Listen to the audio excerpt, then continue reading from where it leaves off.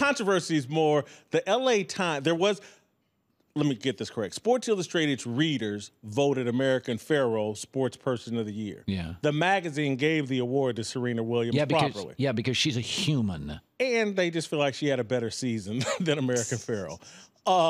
But the L.A. Times just asked the question via Twitter, should Serena Williams be the Sports Person of the Year over American Pharoah? And they ran Serena's picture and American Pharoah. And people said, oh, my God, are you comparing Serena to a horse? And the next thing you know, the L.A. Times is apologizing. And I'm like, this is a joke. First of all, there's nothing to apologize for. They were asking a question like, do readers really think that this horse should be Sports Person of the Year over American Pharoah? And so they were kind of asking the question sarcastically and appropriately. Is this really what you think? Is Serena so despised or so people disrespect her accomplishment so much that we're going to give this award to a horse? But some people thought, oh, it's just crazy. How can you put a picture of a horse and Serena next to each other? And I just think it's a joke. It's like we want to turn Serena into this victim. All the time, her whole narrative is framed in victimhood. She made more than every NFL player not named Peyton Manning last year in endorsements.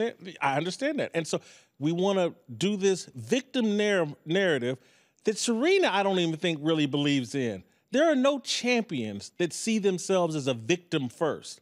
They fight off their obstacles to become champions. That's what makes you a champion. And so you have all these outsiders that don't understand Serena, don't understand sports culture, don't understand what it takes to be great in this world.